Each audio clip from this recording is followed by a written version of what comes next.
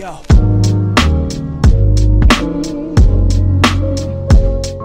Hey there and welcome back to my channel. Today's video is my go-to look. It's just basically the look that I've been wearing on a day-to-day basis, so I hope you enjoy it. So to start off, I do have sunscreen on. I just applied my Supergoop Glowscreen, and that is why my skin has quite a bit of glow to it. And right now I'm just kind of letting that set. I actually don't use a primer when I use this sunscreen because it does act as a glowy primer, which is really nice. It's like a 2-in-1 product. For foundation, I'm mixing the Glossier Skin Tint in G5 and the AOA Studio Satin Finish Foundation in the shade Amber. I mix these because the Glossier Skin Tint is just a little deep for my skin. I can wear it alone and lighten it up with concealer, but it's not an exact skin match. And this AOA Studio foundation is a little bit light for me, but it's also a little bit more fuller coverage, so I like to kind of cut it and make it a little bit more watery with the Glossier Skin Tint. So I just mixed some on the back of my hand. I'm just applying it on the skin. And I'm using my Real Techniques foundation brush to buff it into the skin using very, very light hand. It's storming outside, so sorry if you can hear the thunder out there. And I'm gonna add a little bit more in the areas where I want a little bit more coverage. I have a bit more hyperpigmentation and redness on my cheeks, and then some discoloration here on the sides of my face. Now I'm taking the back of my beauty sponge from Shop Miss A and just blending out everything, making sure there are no brush marks. Next, I'm going to conceal using the Milani Conceal and Perfect Concealer in the shade Deep Tan.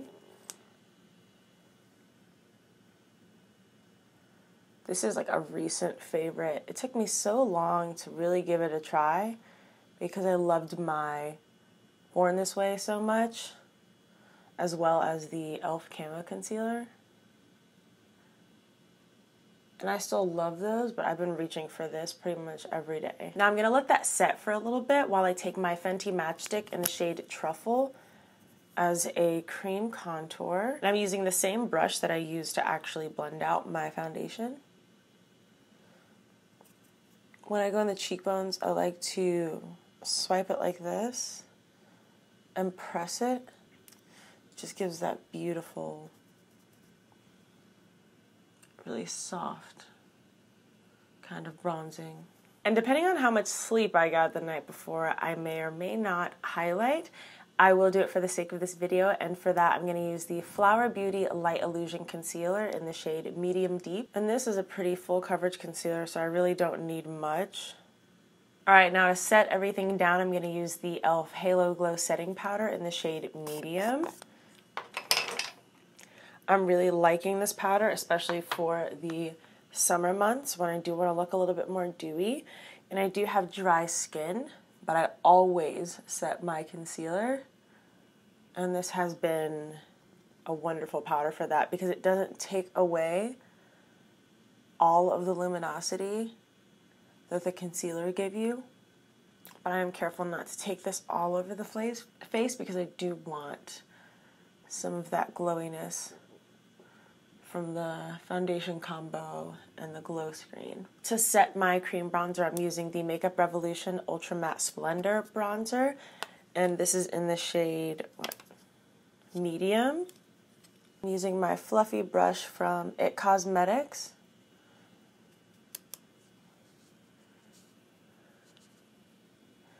I'm pressing the powder on because I don't want to lift up the cream products underneath. This is a more pigmented product, so you do have to kind of work carefully, but I love it. Now I'm taking this toasted kind of peachy nude blush that I love. This is from Amuse Cosmetics. Got this off of Shop Miss A, and it was $1. And this is the shade Diva. Like, I cannot put this down because it's just like the perfect toasted nude for my skin tone.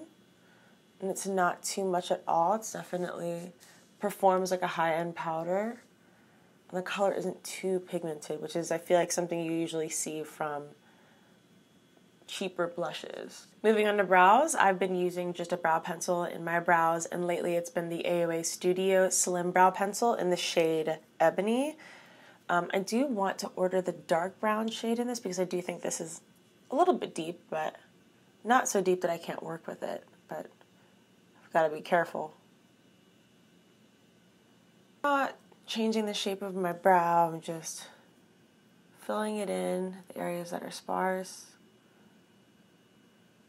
Just making things look a little bit more full. For the eyes, I'm not going to do much. I'm just taking the same powder bronzer I used to set the bronzer on my face. Takes up on the lid closer to the outer corner. And I'm taking an eyeshadow brush to blend it all over the outside, the outer corner, adding a bit of definition.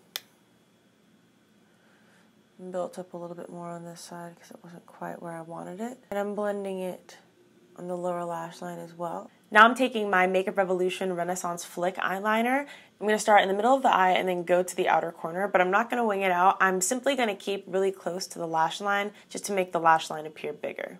Oh, that ended up being a little bit thicker than I was going for, but it still looks fine. But now I'm going to go in the lower lash line with just a pencil eyeliner, and this is one by Wet n Wild. And usually I'll either do a dark brown or a black, and today I'm doing dark brown. Next I'm going to go in the inner corner and the arch of my eyebrows with this Thrive Causemetics Brilliant Eye Brightener, and this is the shade Aurora. For my lashes, I'm using the Essence Lash Princess in the False Lash Effect style. This is really good for really fanned out lashes, very long lashes. This is good if you don't like clumpy lashes. This gets them like really straight and defined. And last but not least, I'm going to be using my Glossier Generation G lipstick, topped off with my Fenty Gloss Bomb. The Generation G lipstick is in the shade Leo, and the Fenty Gloss Bomb is in the original Fenty Glow.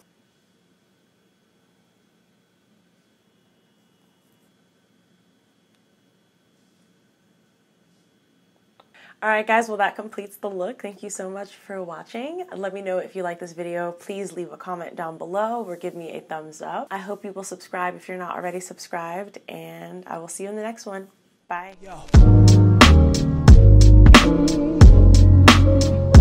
I have